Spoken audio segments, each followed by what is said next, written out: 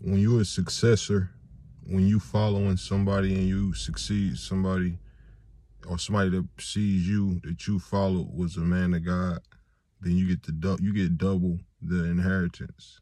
So you gotta just estimate the blessings of the Lord right now is at an all-time high automatically by fact.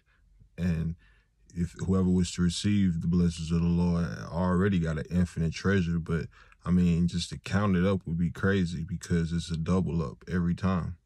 So if we look at, in the case of Elisha and Elijah, as soon as Elijah left, he left his cloak to Elisha, and Elisha was working the same miracles instantly. He worked more miracles than Elijah did.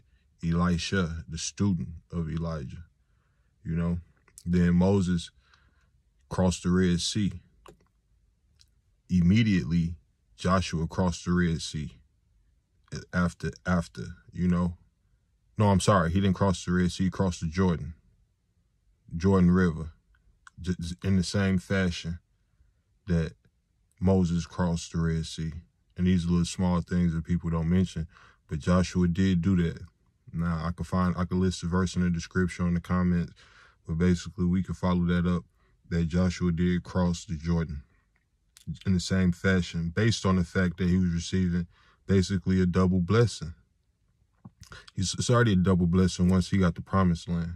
That's how you can automatically say it's a double blessing, because the situations they was in. Moses just came out, even though Moses was a king. Moses was the king of Cush. You know, Moses was the king of Cush. Moses married into another kingdom with Jethro. Then he came the leader of Israel. They had no king, and he was basically the man who was interpreting from God. So he was their leader, king, however you want to look at it. The Bible even say, are you not, aren't you just, the Lord see us like Cush, the nation of Cush. He was talking to Israel. He was talking to people who believe in the Lord, to those, the upright, the people who follow him. He said, ain't you just like Cush? And when he was saying that, he was saying Moses had already led Cush into victory against Balaam.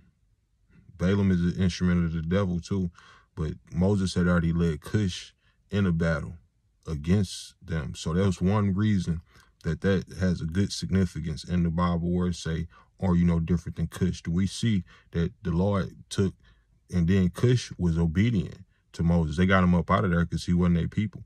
But Cush was obedient to Moses, and they listened to what he said do, and they did it, and they overcame, and they got their kingdom back.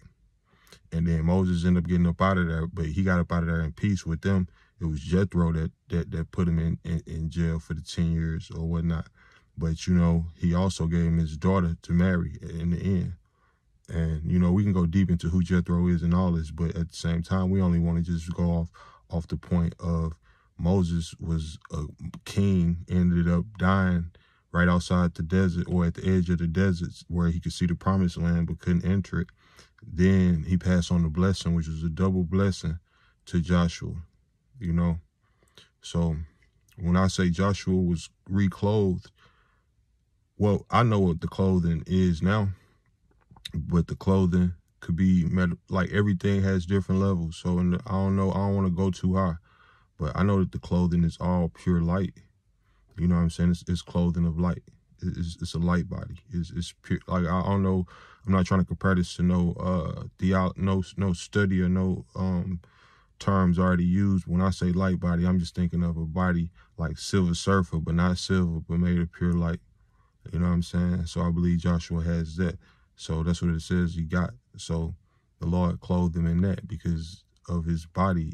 You know what I'm saying? The body is material anyway. So the Lord clothed him in that. So Joshua is all powerful at that point, but I don't want to disrespect God because he's not God. You know what I'm saying?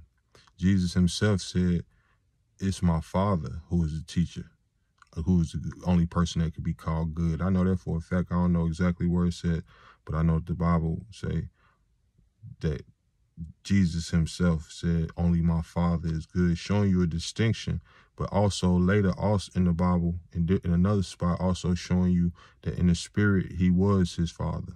You know, because when we got the Spirit in us, then we are represent. That's not even us speaking. And depending on how strong you are to understand it, will be when you feel like, man, that wasn't even me talking. Some people not even strong enough to understand it, and God's still gonna speak to them anyway. If He needs to speak to somebody else through you, but it's some of us who are enough aware to be like, that wasn't even me, that was God. And those are people who probably in touch. But the word also says that the prophetic is for the believers, and the signs and the wonders is for the non-believers. So them signs and wonders is to make you realize, and then once you realize and you can hear that anybody could have the word of the Lord, and just even a bum on the street could be basically not just saying that that'll be God, but you should treat it like it's God, because it's if it's an angel in it, or an angel there, or angel in this situation for you, or if it's an angel on the edge of the highway to be there, then that might be an angel that's judging you based on how you sit there at that light and look at him. And you might be put in the right position to be able to help him with some change and everything, and a soda you can give away, and you don't do it. But back to the blessing, you know what I'm saying? The double blessing, it went on. Like, Abraham was already blessed beyond measure. You know what I'm saying? Abraham was blessed beyond measure, but you see Jacob was blessed beyond measure. Jacob just kept doubling up in like with Laban and everything. Esau, he was just doubling up. So on top of what he ended up grabbing from Isaac, which ended up being everything that belonged to Abraham and Isaac. So that was, you know, he, like, the blessing is at an all-time high. You know what I'm saying? The treasure at an all-time high, the lottery at an all-time high. And this lottery is just inherited. And we all inherited it, that because the ultimate treasure is the Holy Spirit. So if you want the blessing, if you felt like somebody else ended up, oh man, God gave it to him. Well, you know what? If you want to be honest, then the only treasure is the Holy Spirit. So you can't be jealous, because you can have it yourself. So God didn't just give it to somebody else. He ain't just make it, you know, like, okay, well, He gonna make this person a leader. After Jesus left, He left the Holy Spirit for everybody. He asked God to do that, and He left the Holy Spirit for everybody. He knew that God would want to do that. It's just that, you know, Jesus played His role too. If you notice, Jesus played His role. Jesus left us double. You know what I'm saying? Paul and them didn't go through what Jesus went through, or they weren't who He was to have his. Peter, John, they weren't who He was to have the powers He had. That's a double of the blessing. So as we see, when you inherit the blessing from somebody that's a person of God, and you succeed them, and they precede you, and you followed them to a T, then you, like Elisha and Elijah, like Joshua and Moses, like Jesus and the apostles, Jesus said you'll be able to do greater things than me. That's a double of the blessing. And that's not no disrespect to the Lord. So we got to look at it that we got, like, the prophets and the spirits is here. People are acknowledging who they are. And the Spirit of the Lord is very present and very alive. And the Spirit of judgment is alive. And the day of the Lord is within 1,000 years. The Lord going to reign for 1,000 years.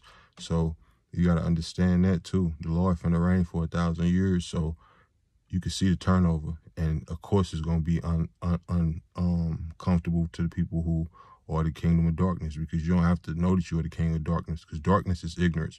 So how most people who ignorant, you don't know they're ignorant. You got very few people that say, I'm ignorant, I ain't planning on learning nothing. But some people might just be caught on the wrong idea. But the kingdom of darkness is about to be illuminated by the truth. And then if you can't stomach the truth, you got to be baby feeding yourself up until this point to start being able to accept the truth and knowing how to discipline yourself and move with respect and be around God. And being around God is like being around your neighbor perfectly, like with all peace and all love. So if you can't be around the people on earth, including other races, not including people who don't follow the will of God, but if other races and people who are not like you but follow the will of God, if you're not comfortable doing that, you're not going to be comfortable dealing with God, because God ain't like somebody. You feel me? He made us all different. So Jesus is like God. The rest of us ain't like God. You feel me? He has one begotten son. So I ain't being funny, but we all got a double blessing, and we should take that. But He got one son. So nobody knows but the truth. But I know one thing, that if your heart's truly broken and you humble yourself to God and pray and admit all you going through and tell Him that you know ain't nobody can save you but Him, and ask Him to help you, He'll immediately help you then. And that's one way to get the help of God and to know that God is real.